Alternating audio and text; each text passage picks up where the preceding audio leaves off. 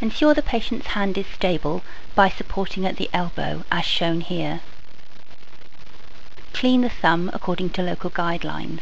It's also a good idea to make sure the patient's hands are warm.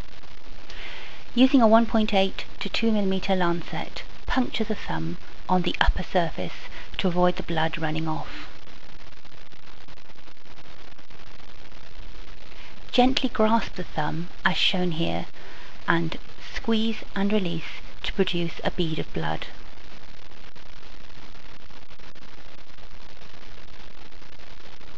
Hold the pipette at a 45-degree angle so as not to block the tip, and gently release the plunger of the pipette to take up the sample, being careful to avoid introducing air bubbles.